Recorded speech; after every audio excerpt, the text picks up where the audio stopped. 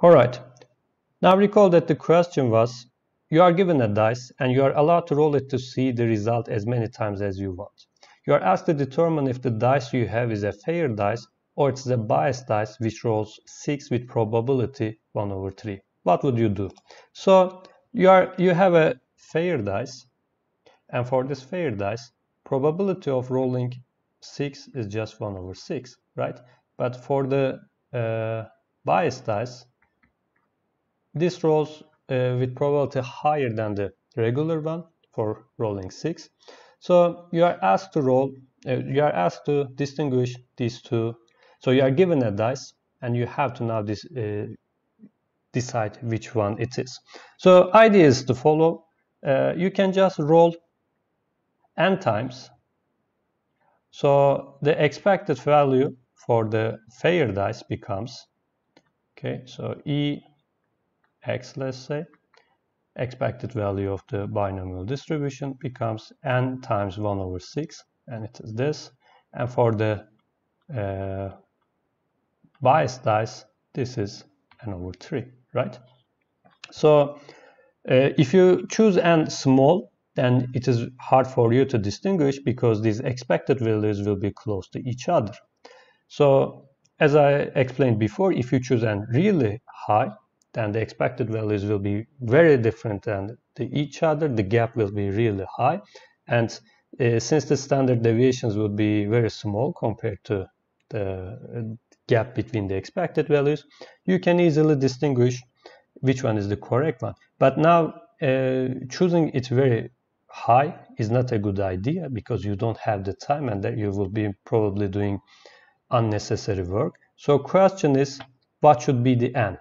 And actually, when I choose an n, how can I make the correct choice, right?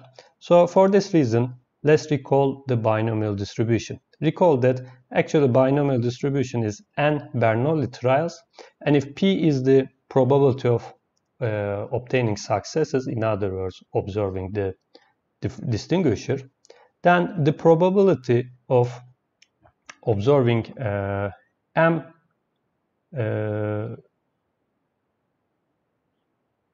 successes, observing the distinguisher m many times, is actually you see p to the m times q to the m minus m, right? This is what we said for the number of times. If you roll m many times, this will be the probability for observing m many successes. So in other words, if you plot this, so this is number of rolls. Sorry, this is the number of successes, and this is the probability. Sorry, probability, right? Let me see, I can erase this, yeah.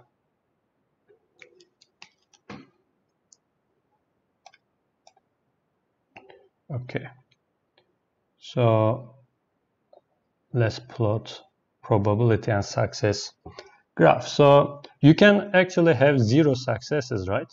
If you choose m equals to 0, n of 0 is 1, p to the 0 is 1, so you end up with q to the n.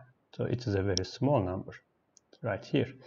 Observing one success, now you have n to the n of 1, and p increases, and so on. So this would be a graph something like this.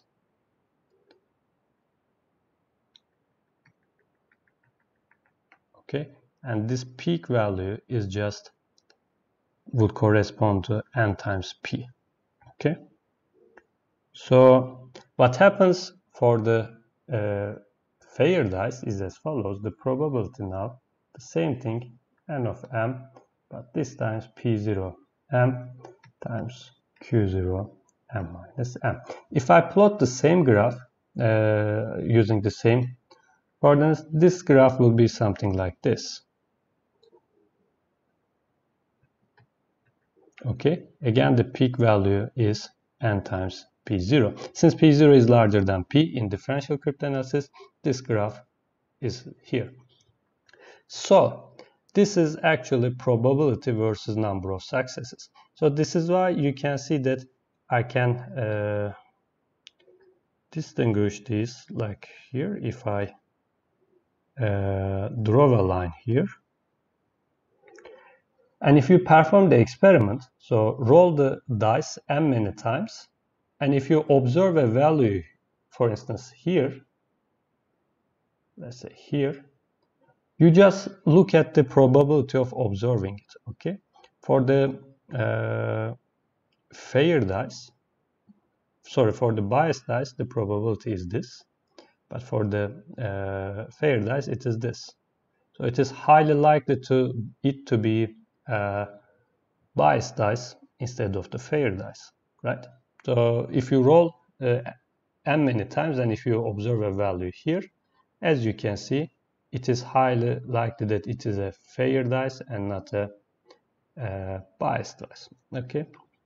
Actually, if you plot the graph better, the differences would be a lot easier. So you can say that this is my threshold, okay? So when I perform the experiment, if the result is higher than this value, I will say that it is biased dice. If it is less than this, I will say that it is a fair dice. So now the question is, what would be your success probability? Because you might make a mistake. For instance, you might be very unlucky. The given dice might be a biased dice, but your experiment might be a very low value. So what is this? What is the probability of this happening? So in this case, you will say that non-detection. So probability of non-detection, which means that the dice is not fair, but you say that it is fair. So the probability of this event actually summation of all of these dots, the probabilities. So this is your non-detection probability. This is actually this probabilities where m is less than or equal to t, which is the threshold. But same thing might happen for the other case around. So you might be very lucky, and when the dice might be fair, but when you perform the experiment, you might observe a very huge number of sixes, and you might say that, but this is probably biased, but it is not. So what is the probability of this happening? So again, it is the summation of these probabilities, okay, and that is false alarm probability, because the dice is fair, but you say that it is biased. This is why we call it false alarm probability. So this probability is actually summation of these values for every m, where m is larger than or equal to t, until m equals to n. So these two things actually determine your success probability. If these probabilities are really huge, then you will say that, okay, I want to increase n, okay, because apparently these expected values are very close to each other, so this attack would not work. For instance, if you choose n equals to 6, this value is 2 and this is 1 here, so it is very hard to distinguish. But if you increase n, so let's say that increase n, so this is what would happen to the graph. Okay, let me try to plot it in a bigger way. Okay, so for the biased dice, sorry, for the fair dice, the picture will be something like this.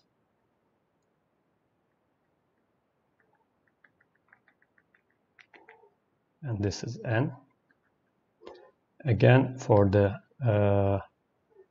biased dice, the picture would be something like this.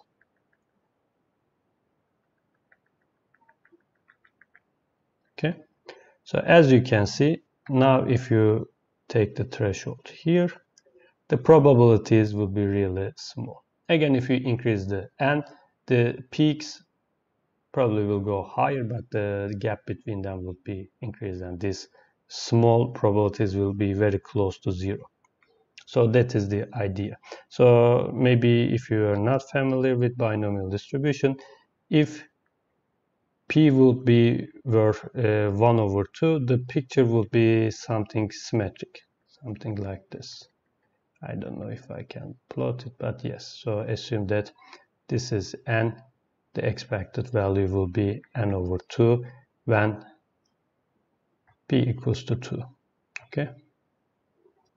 So again, this is probability, this is the number of experiments, so this the probability of observing this many successes. Sorry, when P is 1 over 2, sorry. You know, for when you're tossing a coin, this is the case, and P equals to 1 over 2, Q is also 1 over 2, and the picture becomes symmetric. So there is a right and left part, half here becomes the same. But in our case, P is smaller, so this is why the picture is kind of moved to the left. And in cryptanalysis, this P value will be really small, like 1 over 2 to the 30 or something. So the picture will be, shifted a lot to the left. Okay. So this is the main idea. So this is the reason we are increasing n, but aim is to find an optimal m. So if this non-detection probability and false alarm probability is very close to 0, then you will say that, okay, this n is enough. So you can calculate for many n values and choose the best one for you.